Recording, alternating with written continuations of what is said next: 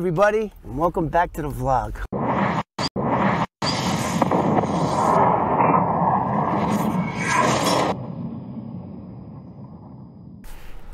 Hey everybody, this one's going to be a good one. I'm taking a break from Roy, but don't worry, we got plenty of Roy stories. Now we're going to be doing a story about Vincent the Chin Gigante. And this is an unbelievable story. And if I didn't have video, I probably wouldn't even do it, because some of my stories are just so unbelievable. Some of you guys out there, I don't believe it, because you guys got to get to know me a little bit better. Once you get to know me, you'll be going, okay, that makes sense, that makes sense, that makes sense, that makes sense, and that makes sense.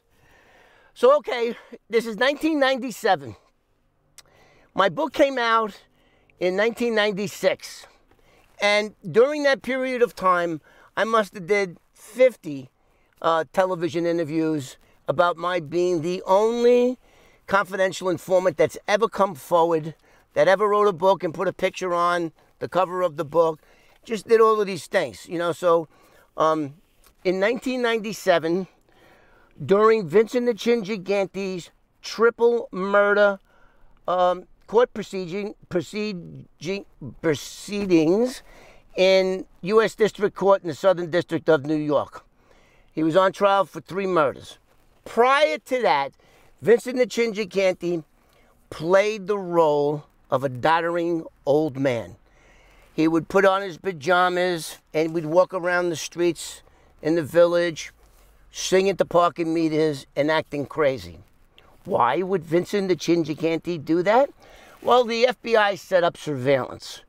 In his neighborhood, they rented an apartment across the street, and the landlord happened to be Goombas with Vincent the Chin Gigante, and told him that they were set up over there and they were filming every time he walked in and out of his house. Not only that, now all you people from New York City, you know about parking meters, right? Parking meters are about 20 feet apart from each other where you can park a car. The FBI put microphones in every single one of those parking meters on that block. So as Vincent the Chin Gigante took a walk, they were not only videotaping him, they were also audio taping him as he sang to these parking meters. So this is what happened. I never met Vincent the Chin Gigante. Never met him. Never had any dealings with his crime family. Never, never, never. So it's 1997. As I said, he's on trial. His attorneys filed motion with the court seeking dismissal on the ground that this is nothing, he's nothing more than a doddering old man. He doesn't know what time of day it is, and he's insane. He's insane. Good. So that motion was pending the very day and date. CBS, from CBS, it was a big show back then. It was like a Dateline show, but it was CBS instead of NBC. They called me and they asked me, would you go on? We want to talk to you about the mafia and your role as a FBI informant in the mafia. I said, sure. I didn't know it was Vincent the Chin Gigante. And for all you people that know about sound bites, you do an interview and then the media or the whoever takes out little pieces and they can make you say anything. And that's exactly what they did. So we're going to play a clip and then I'm going to play the whole interview with me and 2 other guys that were mafia reporters in New York City at the time. Both of them they authored books about the mafia. And at the time, Vincent the Chin Gigante was being represented by Barry Slotnick. Now, that's a big name. He did a bunch of cases. Anyway, just Google him, Barry Slotnick. And he's in this interview too. Now, there's 4 of us in this interview. But we're not in the same studio. Where they actually came to my house. They sent the film crew to my house, and they did the same thing with these other people. including Barry Slotnick. So, what I know about Vincent the Chin Gigante all came from the media. I never knew this guy. I never did anything. This is so funny. So, at the end of the video, they take a snippet, and I say something to this effect. You're going to see it. It's going to be right now. He's like, I said to the interviewer, I said, this guy's like an actor walking on stage. If he knows the FBI's up there filming him, he's going to give him something to film that's going to behoove him, right? So they cut that part of this. Said, yes, he's like an actor walking on stage. If he knows that that he's faking, basically, I said it. You're going to see the video. And as soon as I said that, then the announcer comes in, and a federal judge agrees. Whoa! Put the brakes on. I never told no federal judge he was full of shit. But guess what? Not one, not two, not three mafia people from that mob family, I don't know if it was the Colombo, I forget which one it is, all were watching the news because he's on trial, but Vincent the Chin is out on bail. So they're all going, wait a minute, who's this? Oh, and they identified me as a 20-year mob informant. That's how you'll see the logo underneath the interview. So they take it out and they go, well, let me tell you, let's show you. Here's the clip right now. Boom. It's like an actor walking on stage. Kevin Marr was an undercover mob informant for 20 years. He says Gigante's a master con man. That when he gets arrested, he pulls out that card and he's going to play the insanity card. And the judge agreed. You see? You see what they did? Let's hear it again. Let's hear that snippet again. It's like an actor walking on stage. Kevin Marr was an undercover mob informant for 20 years. He says Gigante's a master con man. That when he gets arrested, he pulls out that card and he's going to play the insanity card. And the judge agreed. Now, just one more time. Let's hear it again.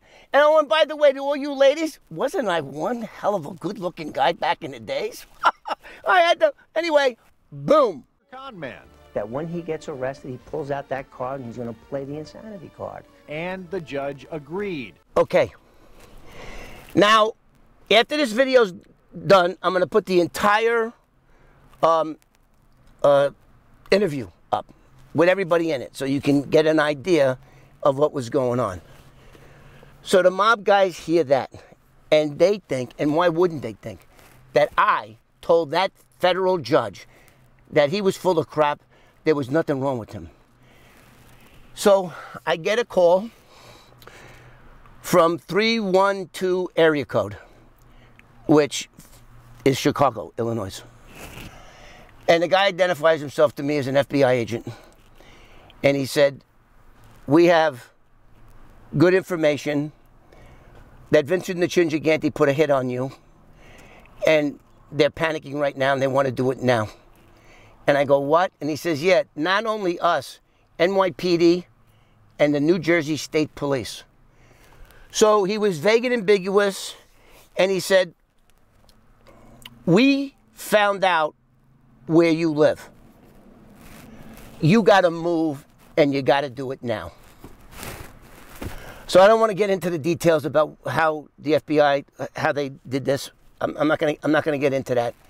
But the next thing you know, I had to move. I had to move that day. That night, I had to go to a hotel, got an apartment. It was so funny because I could tell you where it was now. So I lived in Carlstadt, New Jersey at the time, and I moved to Rutherford, New Jersey, because I had my friend Henry Walker at the time was a captain police. I had a lot.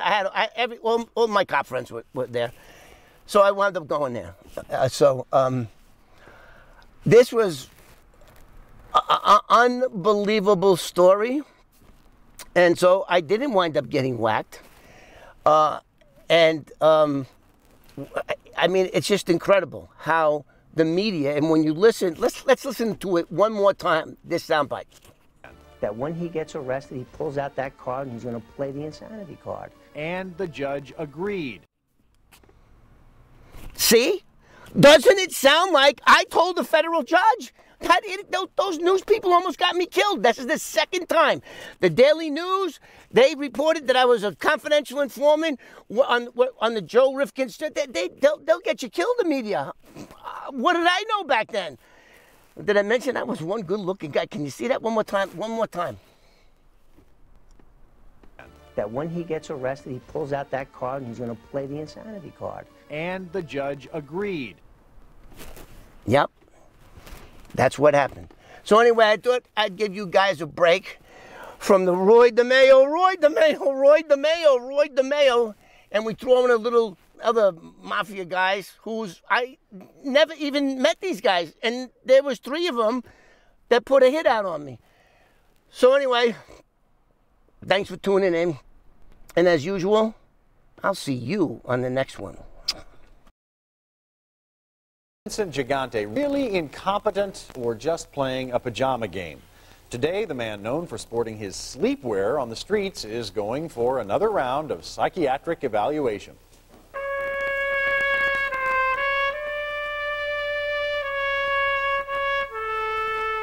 In his bathrobe and slippers, Vincent the Chin Gigante looks more like a grandfather than a godfather. What have I ever done to make you treat me so disrespectfully? Dapper Don Gotti, he's not. In fact, to hear friends tell it, Gigante's just a doddering old man who hears voices in his head and forgets where he is. Vincent Gigante is not the boss of any crime family, but unfortunately, presently today, sits home with his mother and is quite incompetent. But yesterday, a federal judge ruled the man in the blue pajamas ran this country's most powerful crime family for more than 2 decades. It's like an actor walking on stage. Kevin Marr was an undercover mob informant for 20 years. He says Gigante's a master con man. That when he gets arrested, he pulls out that card and he's going to play the insanity card. And the judge agreed. Vincent Gigante is crazy like a fox, a ruthless mob boss who faked insanity to stay out of jail. He figures that if the government's going to film him, he'll give them something to film. This dilapidated-looking black-coated storefront right behind me has been the headquarters of Vincent Chin Gigante, one of the major mob bosses in New York, and it's been his headquarters for about 20 to 30 years. Selwyn Rabb covers the mob for the New York Times. He says Gigante's not just sane, he's dangerous. Anyone who's opposed him, he has a reputation of being one of the most ruthless gang bosses in New York. Gigante grew up on the mean streets of New York's Little Italy. He was an amateur boxer with a glass chin. That's how he got his nickname. When cops put gangster Fat Tony Salerno away, There's something to say, Tony? Gigante reportedly took his place as head of the vicious Genovese crime family. So there is a double life to him. He doesn't spend it all the time in a pajama and a bathrobe. So what's next for the odd father? More psychiatrists. The judge has ordered 4 different doctors to examine the Chin and decide if he's ready to stand trial on 8 counts of murder. He's got years invested in wearing this coat and walking around, singing to parking meters and doing the thing he does. So he believes it's going to work. All 4 doctors said they might change their minds about Gigante's mental state if presented with clear and convincing evidence that he actively ran mob operations or had planned in advance to fake an illness.